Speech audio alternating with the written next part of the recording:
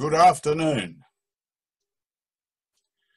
Good afternoon and welcome to the Royal Society of Tasmania Northern Branch 2020 monthly lecture series.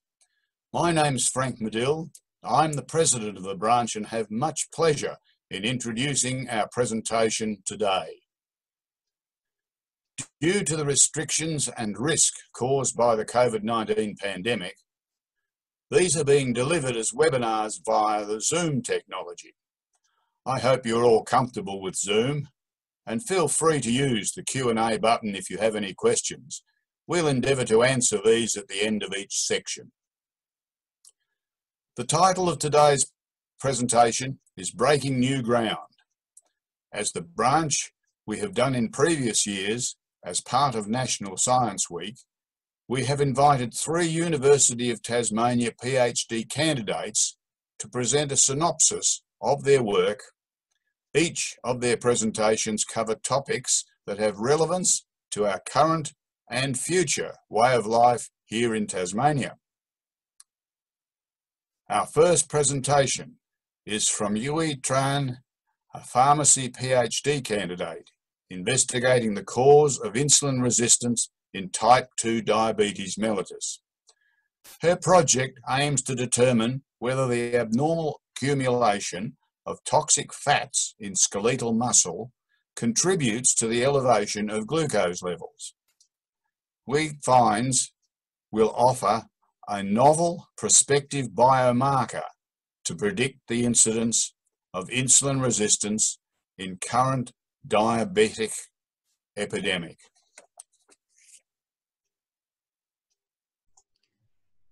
Thanks, Frank, for the introduction. Good afternoon, everyone. My name is Duyen. Thank you for coming along. Today, I'm going to talk about some research outcomes from my PhD project, which requires a collaboration between the School of Pharmacy and Pharmacology in Hobart and the School of Health Science in Launceston. My research project aims to reduce the incidence of diabetes, which is a serious complex condition which can affect the entire body. When someone has diabetes, the body can't maintain healthy levels of glucose in the blood. Glucose is a form of sugar, which is the main source of energy for our bodies. Unhealthy levels of glucose in the blood can lead to long-term and short-term health complications. For our body to work properly, we need to convert glucose, sugar from food into energy. A hormone called insulin is essential for the conversion of glucose into energy. In people with diabetes, insulin is no longer produced or not produced in sufficient amounts by the body. While there is currently no cure for diabetes, you can live an enjoyable life by learning about the condition and effectively managing it. However, we know diabetes, specifically type 2 diabetes, is the leading cause of blindness in working age adults, is a leading cause of kidney failure and dialysis, increasing the risk of heart attacks and stroke by up to 4 times, is a major cause of limb amputations, affects mental health as well as physical health. Depression, anxiety, and distress occur in more than 30% of all people with diabetes. And why type 2 diabetes is increasing these days? Because obesity rates are increasing all around the world. Type 2 diabetes is one of the major consequences of the obesity epidemic. The combination of massive changes to the diet and the food supply combined with massive changes to physical activity with more sedentary work and less activity means most populations are seeing more type 2 diabetes. Over the world, more than 400 million people have diabetes, and it is expected to double in the next 20 years. And how about in Australia? Every 5 minutes, an Australian is diagnosed with diabetes. And around 85 to 90% of all diabetes cases is type 2 diabetes, which is accounted for almost 2 million Australians having diabetes. And this is the major concern in Tasmania, where 60% of the population is overweight and prone to develop type 2 diabetes. Management of type 2 diabetes include lifestyle modifications, is the first step for the treatment program. For example, weight loss in obese patients, exercise regularly, and consume healthy diet.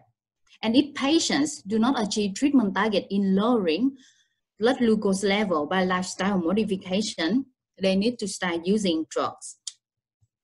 There are several drugs for type 2 diabetes, but because diabetes is progressive, multiple factorial, and requires lifelong management, sadly, there's no definite cure for diabetes until now. So there is a need to develop additional intervention and better drugs for type 2 diabetes. Diabetes is characterized by a high blood glucose concentration caused by a deficient secretion of insulin, insulin resistant, or combination of the two. So now I'm going to explain you how insulin resistance happens. After meal, blood sugar level is increased, which promotes insulin secretion from pancreas. When insulin binds to its receptor in target cells, several signal transduction cascade happens to allow sugar to be uptaken into the cells. Therefore, sugar level between the blood and the target cells is balanced. You are healthy in this stage. There are several target tissues for insulin, such as liver, fat tissue, skeletal muscle.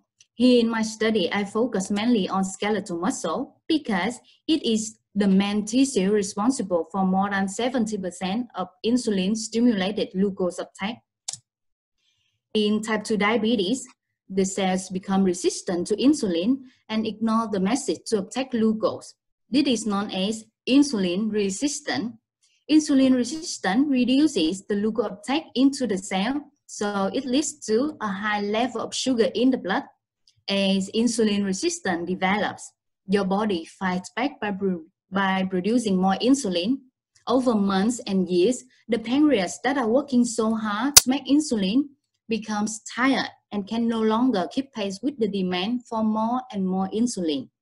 Then, years after insulin resistance silently began, your blood sugar level begins to rise, and you may develop prediabetes or type 2 diabetes.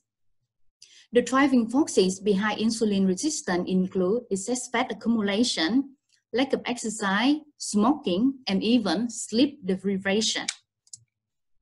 As I just explained, insulin resistance plays an important role in the development of type 2 diabetes. Therefore, reducing insulin resistance is a therapeutic target for type 2 diabetes.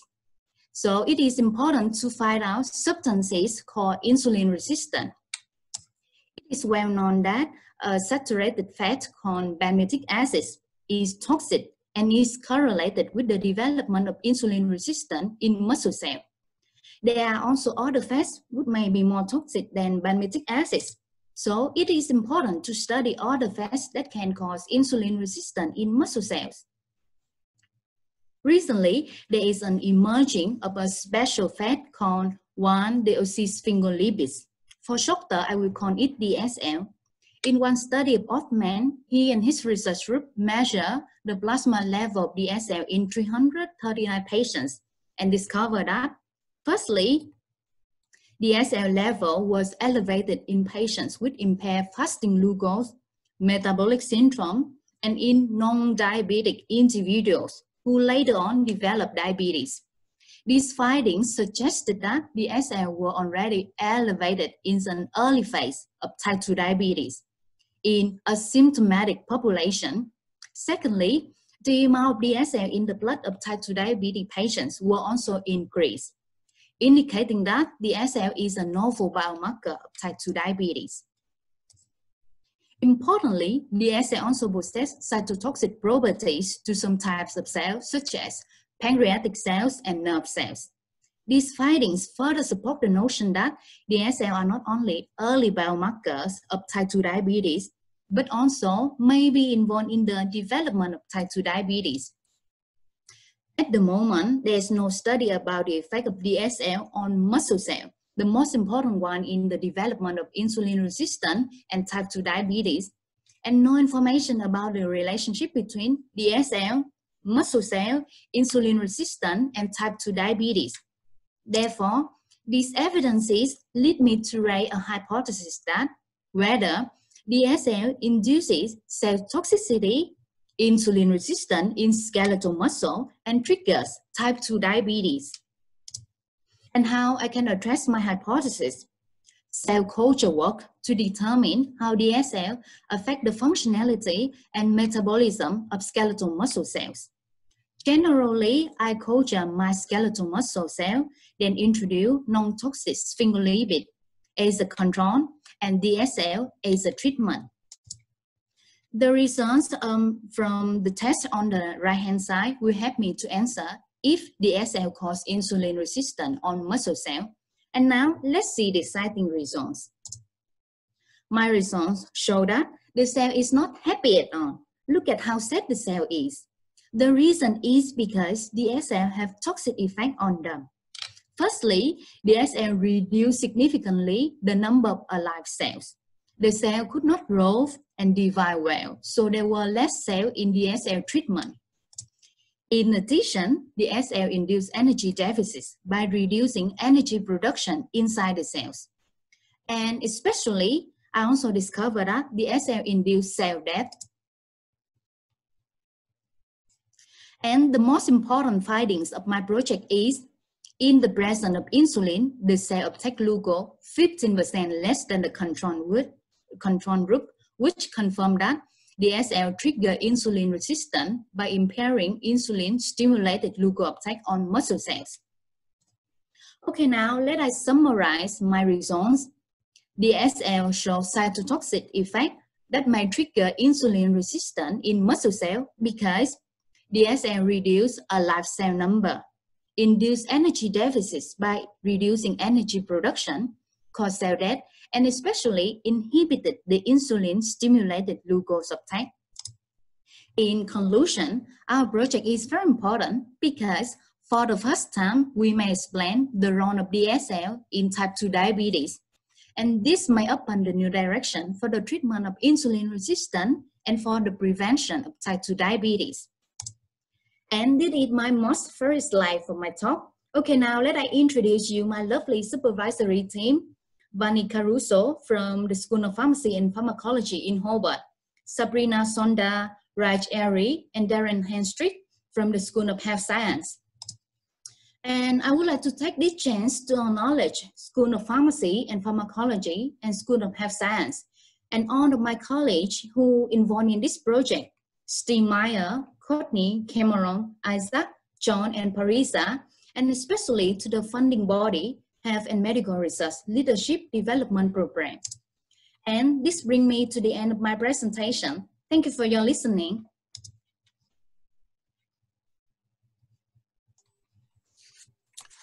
Thank you. Thank you very much, Hui. Very, very interesting testing of this particular substance. And we have a question, if you're able to answer it. Is DSL naturally occurring? And if so, what substance does it occur in? Can you clarify your questions, Frank? Where would one find DSL in the body or anywhere else for that matter, but in the body? What part of the body Yes. Do we find DSL? I think that's what the question's asking. Okay, as I mentioned in my slide, because previous study, they recognize DSL exists in the blood. They measure the DSL level in the blood of the patient with pre-diabetes or type 2 diabetes, and they recognize that the level of DSL increase significantly. So it's from the blood. Yeah, and they also mention DSL have toxic effect to muscle cell, to nerve cell, and to pancreatic beta cell. Fine, thank you. Thank you very much. Thank you for your presentation, Hui. Thanks, Frank. Thanks, everyone. Our next presenter is attached to the Australian Research Council Training Centre for Innovative Horticultural Products. Indica Fernando's research is focused on understanding the compound forces that create fruit damage during the lengthy road trips from tropical areas where they are grown to major markets in the south. He is using an experimental approach to help industry deliver the perfect banana. Oh, I like to hear that. I love my bananas and in good condition. So here is Indica telling us about a bumpy ride to perfect fruits.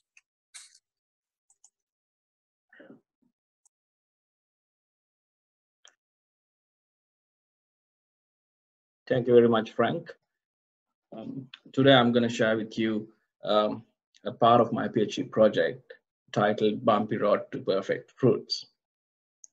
Now, if you are given the opportunity to choose a banana which are priced the same, I'm sure you might go for the one that looks better and with less damage.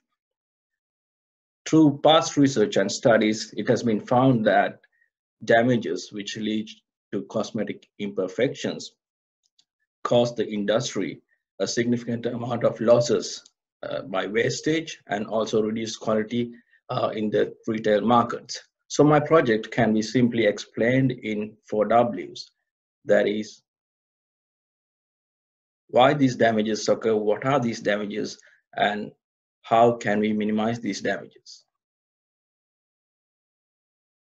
So if I give you a bit of a background to bananas, it is one of the major fruit crops in the world with a production of over 100 million tons in 2013. And it is the largest horticultural industry in Australia with a farm gate value of 600 million Australian dollars. Previous research found out that about 30% of bananas are discarded in the pack houses alone just because they are not looking good and they are consisting damages. And the cosmetic defects amount the industry around $23 million per annum, Australian dollars per annum. And one interesting fact about bananas is that 95% of this fruit is grown in the state of Queensland, in the area of northern Queensland. It is this area that we are referring to. This is called the Cairns and Tully region, which results in extremely lengthy supply chains down the continent to major markets such as Melbourne, Sydney, and Brisbane, which exposes this fruit to enormous amounts of vibration, shocks, compression, etc., which results in mechanical damage, especially when they are packaged. And these damages are only discovered when the packages are opened for sale in the retail markets. This makes it difficult to understand why, when, and where these damages occurred along the supply chain. So when it comes to defects in packaged fruits, there are many causes other than mechanical damage. But in my project, I focused on mechanical damage, and today I'm going to focus on vibration-induced mechanical damage, which can cause different types of damages in packaged fruits, specifically for bananas, like bruising, fruit rub, black and rub, scuffing, and neck injuries. So to understand mechanical damage due to vibration, there were 3 stages in my project. First, to evaluate these damage levels and characterize the field damage, replicate the damage levels in the laboratory so that we can understand these damages, and finally, to reduce damages through solutions testing. When it comes to characterizing mechanical damages, we loaded a B-double truck. This is a type of truck they used for transporting bananas from these tropical regions throughout Australia to other states and also for the major markets. So we loaded this truck with 32 pallets of bananas, which is the full capacity, and it had air ride suspension, and we conducted different trial runs from Tully region in Queensland to Melbourne in Victoria to understand the vibration damage and also to record vibration levels along the route so that we can understand and characterize the damages caused by vibration and shocks. When we had a look at the initial damage levels and also after transport, we could see that there is clearly an impact of vibration and there are different types of damages. For example, you can see here fruit rub is developing in bananas. To quantify vibration and shocks in transit, we used custom-built sensors. So these sensors are capable of detecting and recording three-axis acceleration at very high frequency levels. So we use 400 hertz for the recording of vibration, three-axis. That gives us 1,200 readings in XYZ axis per second. And also these records shocks with GPS coordinates, timestamp, and also the temperature, humidity, and other important variables. So when it comes to damage levels, we understood that there is a high level of damage in the bottom tiers of the palate, that is the tier 1 of the palate, and much higher levels of damage in the tier 10 of the palate. But there's very less damage levels in the middle of the palate, the middle tier. So if I have a representative icon of a palate here, when you go up towards the palate, the damage levels are getting higher. When you go down towards the bottom of the palate, the damage levels are getting higher. So this was a bit of a mystery at first we had to solve by understanding how vibration transmits through packages, which might result in these variations of damage in different tiers. So this graph gives the vibration energy levels with respect to frequency for the different positions of the truck. As you can see, these positions marked in red, these positions had higher energy levels and also higher damage levels in bananas. And as you can see in the graph, in the low frequency range of the graph, there's much higher vibration energy in these positions, which corresponded with the damage levels during the assessment of bananas after transport. So one of the major challenges in my project was to understand how to simulate this damage inside a laboratory so that we can recreate these damages and also understand these damages and also do solutions testing in the later stages. So one of the key challenges is how to simulate an 86-hour road trip inside a laboratory, because if you're going to use all 86 hours for the replication studies, each test has to be 86 hours, which is not practical. So in order to reduce simulation test time, we use these methods called accelerated simulation testing and also damage rate curves. So what you see here is the cube with respect to the duration and also the RMS acceleration, that is root mean square acceleration. So this cube presents the damage levels with respect to different treatments, and we could identify a treatment which reasonably replicated the damage levels inside the laboratory so that we can use it for later solutions testing.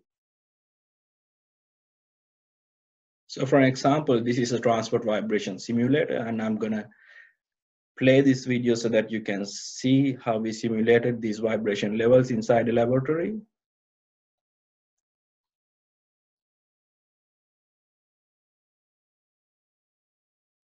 So when we give the vibration profile as an input, this would simulate the road vibration levels which occurred during the transport inside laboratory, and we stacked a full stack of bananas for testing so that we can understand how this vibration is transmitted and also causing different types of damages.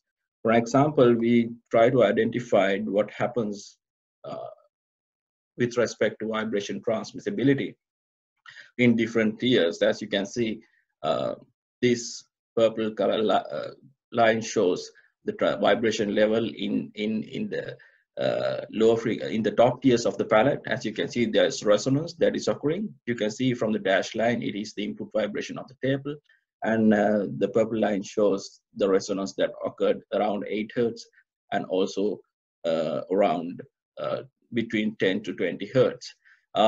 So if you focus on the gray line, it shows the vibration transmissibility in the bottom tier of the stack, the bottom package. This shows the high frequency vibration is the major cause of damage in the bottom tiers, whereas the low frequency, high energy resonance vibration was the reason for damage in the top tiers of the palate. For example, we use these vibration profiles which were developed through field data to understand the possibility of reducing damage with different types of packaging, including reusable plastic crates, and we identified different combinations of stacking, like stacking arrangements, so that we can understand how these different stacking arrangements can reduce these damage levels and also protect vibration damage to bananas. And we also conducted further research on damping, which is these damping solutions are point isolated damping rubber mats, sort of a polymer rubber mat. These are used to understand whether these have the potential of reducing the transmissibility of vibration, and we found out that this works much better to reduce vibration in the high frequency range, but not in the lower frequency range. So we might have to couple this solution with spring systems so that we can reduce this transmissibility in the lower frequency range, which cause damage to bananas in the future. So with that, I conclude my presentation, and I thank the RST Training Center of Australian Horticultural Products and my industry partners for making this project possible. Thank you, and over to you, Frank. Thank you very much, Indica. There you are. Experiment with bananas. I think it's marvelous because we all want to get the best bananas down here. It's a long way. And I've got a couple of questions. Are bananas at the bottom of the stacks more likely to be damaged than at the top? I think you might have answered this in your production, but you might just summarize it for us, please, Indica. Yes, thanks for the question, Frank. If you are talking about, like, as I mentioned, there are different types of damages caused by compression, vibration, and shocks. If you talk about vibration damage, yes, it's getting higher towards the bottom of the pallet and higher towards the top of the pallet. Yes, they are getting worse due to the transmissibility of the vibration in different frequency ranges. For example, bottom of the pallet, the damage is mostly caused by the transmission of high frequency vibration, maybe more than 30 to 100 hertz, between 30 to 100 hertz. Right, thank you. Another question. Why aren't bananas sent by sea within Australia? And what would be the difference if they were? That's a good question. I think right now they are throughout Australia. It's transported by road, and I'm not sure. We try to trial whether we can transport bananas by boats and by sea, but it depends on the volumes and also if there is enough bananas to fill a ship. So yes, I think Shipping Australia Limited is working on that aspect, but for the moment they're not transported by sea. Thank you. Another question. In assessing damage to the bananas, did you look inside the banana or just judge it from the outside? Right. Thank you for it. That's a good question. So when it comes to damages, if you get bruising, it can penetrate to the flesh. But when it comes to surface damages like rubs and scuffing, that's only superficial, and that's only on the that's limited to the peel. So specifically for vibration damage, no, but for other experiments regarding compression bruising and damages caused by shocks, yes, I had a look at the flesh as well. Very good. Thanks, Indigo. Somebody has asked us, if you did the simulations here in Tasmania, how did you get undamaged bananas here to experiment with?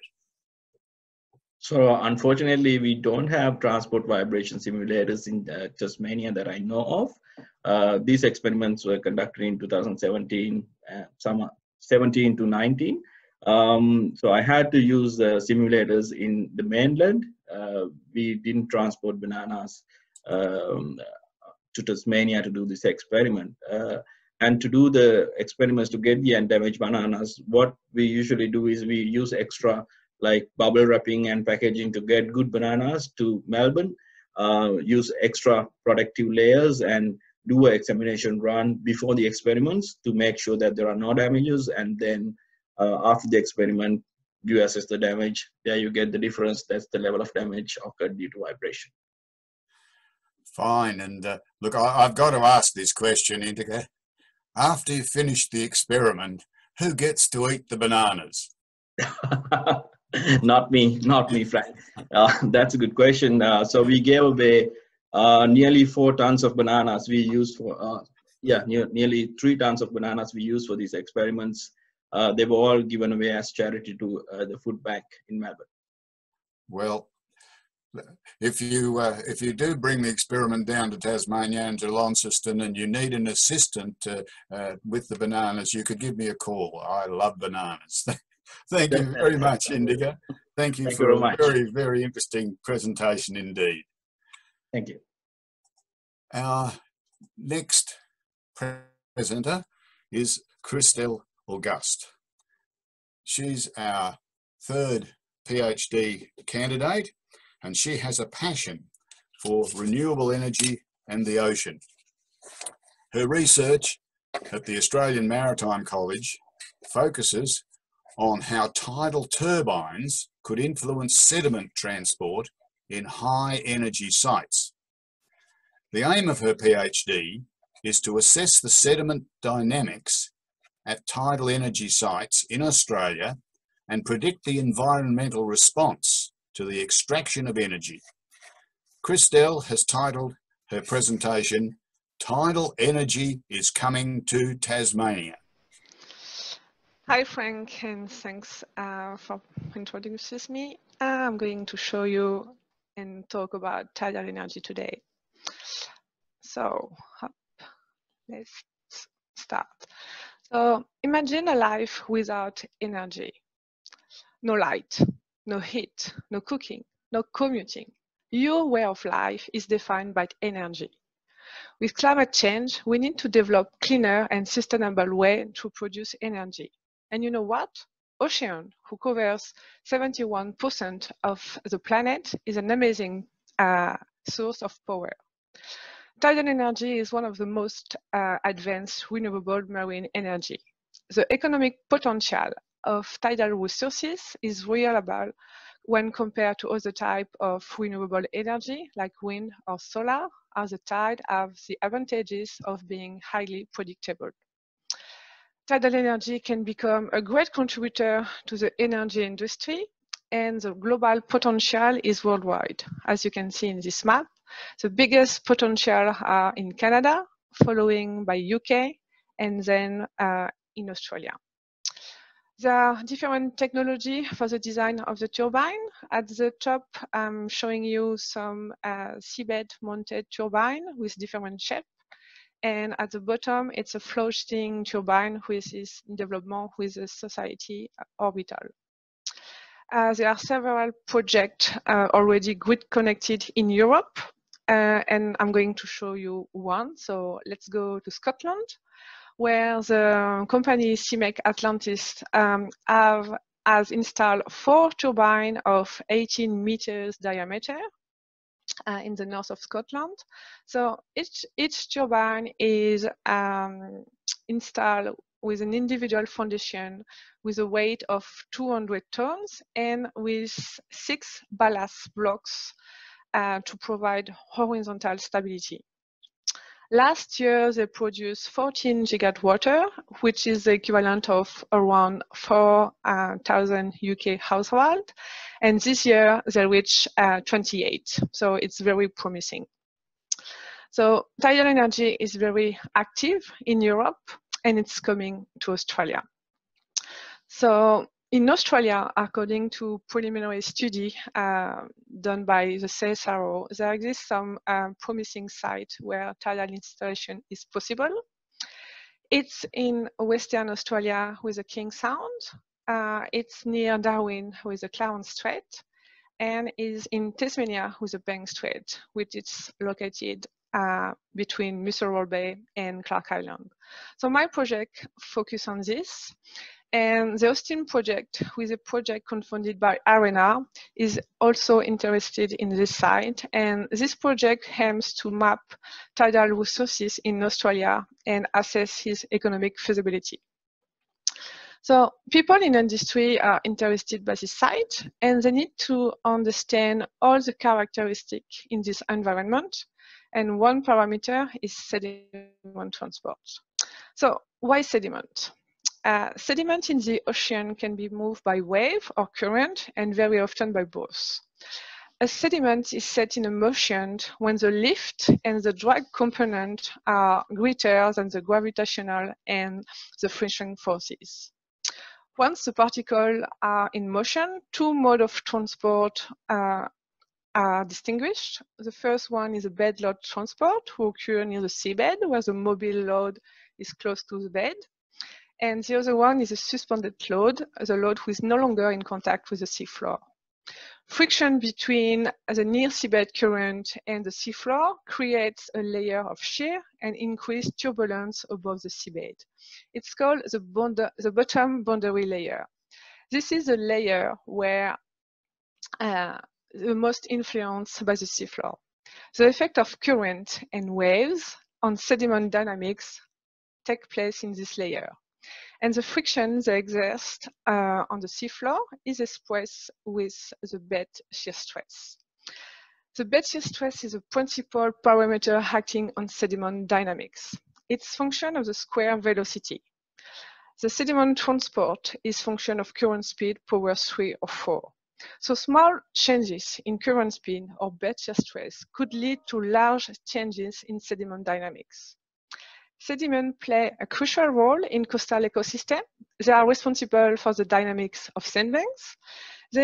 Sediment influences morphodynamics, erosion, accretion, and sediment influences offshore and underwater structure. Tidal energy is a clean technology, and it will help to reduce reliance on fossil fuel, but it still faces challenges. Which one? Uncertainty about interaction of turbine with the environment. Second one, limited full-scale environmental survey, as it's still at early stage of development. And the third one is a difficulty to acquire data to calibrate and validate numerical model, and you can see why. It's pretty rough condition over there. So this picture was taken during our first field trip in the Bang Strait in March 2018. We went over there for 17 days and the weather was like this during 10 days. So I was pretty seasick during this first campaign. So to address these challenges, I'm developing numerical model to investigate hydrodynamics and sediment transport in Bang Strait. And to validate the model, we need in situ data.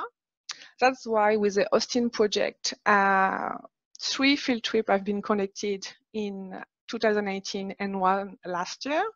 And for this, we use a large set of instruments. So the first one you can see is an ADCP, acoustic Doppler current profiler, who measures the current speed, the velocity. In the middle with a rocket shape is a penetrometer to measure the strength of the flow. Then is sediment traps have designed with the help of the technician team in RMC to have information about the grain size distribution. At the bottom, it's an optical sensor with a laser to have information about the particle size distribution. In the middle, it's a sub-bottom profiler to characterize the seabed. And the last one is another instrument to have information about the grain size distribution. We also map the area with a multibeam. So you can see in the corner in the right, to have precise bathymetry, we use a multibeam, a sonar, to have accurate bathymetry in this strait. And on this map, you can see also all the stations where the instrument who measure the current speed are located. So every instrument is looking up to register all the current speed in the water column. And there is only one called box frame here in the middle. We have installed this one looking down to have insight for the current speed near the seabed, which is important for the sediment transport. With the multibeam, we also discover some tidal sand dunes just south of Clark Island, so it's very interesting for the sediment transport.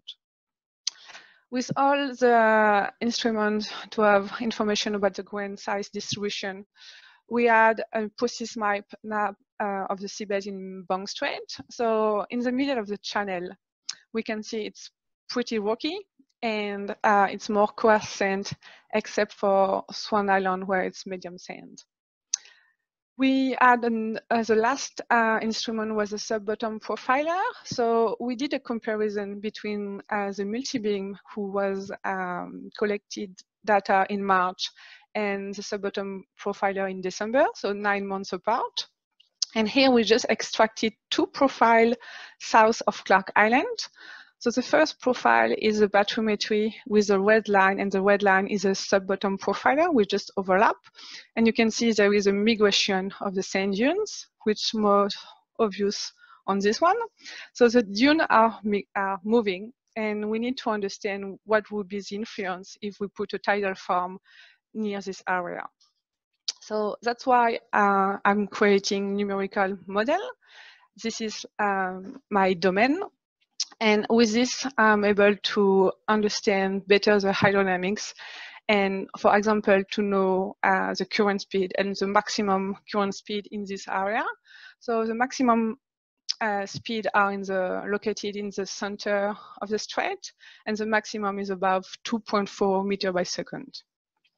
The next step was to include turbine in the model.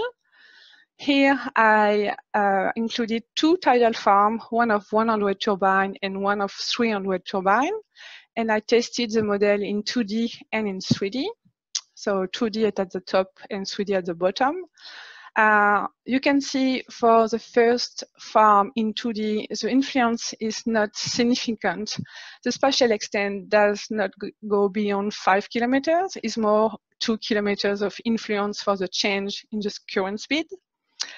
But for the 300 turbine, it's another story.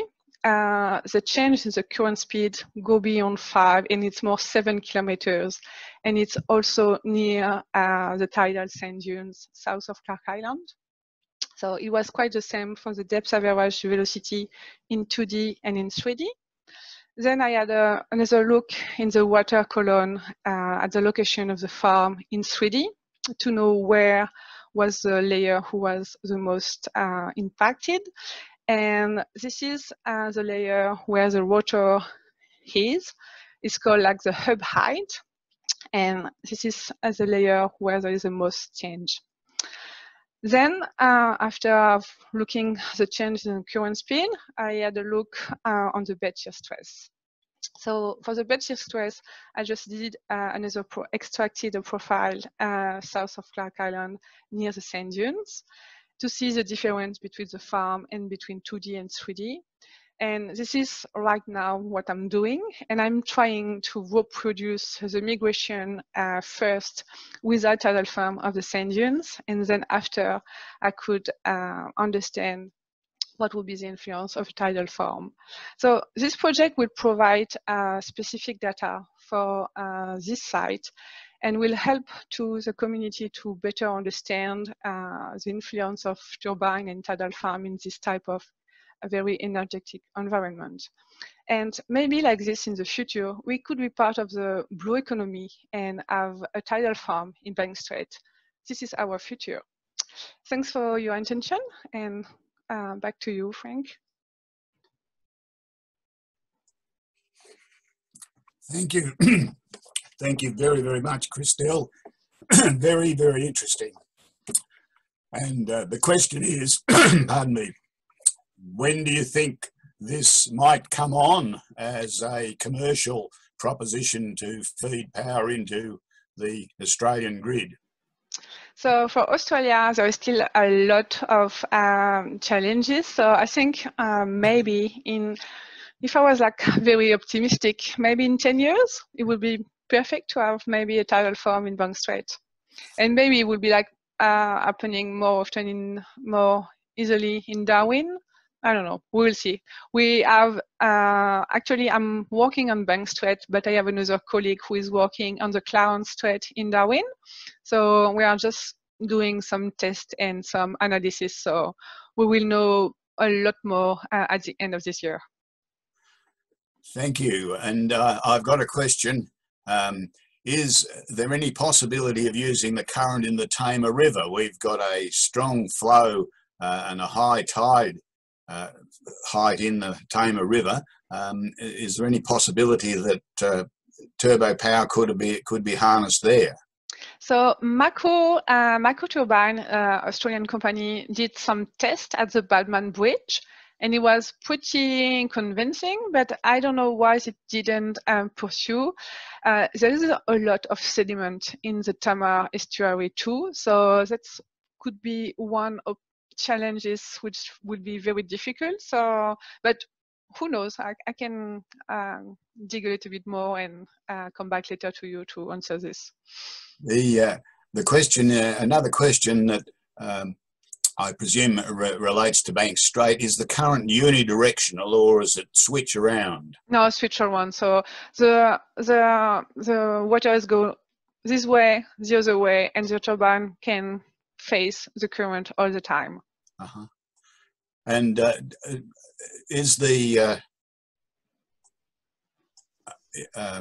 tidal range important in deciding where you would try a tidal farm? So there is two ways. You can have a huge tidal range. That's why in the Western Australia, near Derby, we have the highest tide in Australia. It's a very good site. Or you can have a very tidal, strong current. And in Bank Strait, we don't have a huge tidal range, but as is constrained between the mainland of Tasmania and the little islands, there is a constriction, and so the flow is accelerated, and that's why we have strong current over there, and this is very promising for tidal energy. Thank you. And one of the viewers would like to know, how much does a single turbine cost? Oh, that's a really good question. I don't know. But yeah, I can ask and come back to you. But yeah, that's a really nice one. I don't know. And last question: is it possible that the change in the amount of sedimentation or movement in the sedimentation would be a showstopper for this technology? Yes. Yeah. So what sort of level of change would be? What sort of level of change would be acceptable? So there is like no guideline for now. So we try to first, if this change is quite similar to the natural variability, it's acceptable. I think if it's like 5% more, it would not be very nice. So, but it would be analyzed by the regulators and like the government to see, are you okay or are you not okay with this? So that's why environmental impact and influence are very important, and we need to do this at the first time, for the first preliminary assessment. Thank you very much, Christelle, telling us about how tidal energy will come to Tasmania, and I think we should thank all three of our PhD candidate presenters today. It's been three fascinating presentations from three very talented young people who were good enough to come along and make a special presentation of our National Science Week event.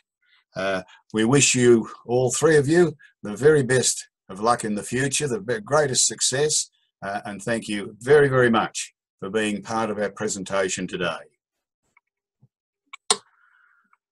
Next month's presentation will be given on the 27th of September by Professor Michael Breadmore. He will tell us about chemical answers now, protecting us and our environment, a subject about which we're all, I think, very passionate and very concerned. Next year is the 100-year anniversary of the Northern Branch of the Royal Society here in Tasmania, and we will have some special events to commemorate our 100-year birthday. So please watch our website for details of those events. We've also got the 2021 Royal Society calendar is now available. Very handsome calendar, makes a wonderful gift. So get in early, make sure that you get your copy and one for a friend, and support the Royal Society, as well as have a look at a beautiful calendar. That concludes our webinar today. We hope that you've enjoyed it. We've enjoyed bringing it to you, and between now and next time, we wish you well, be careful, be safe, and goodbye.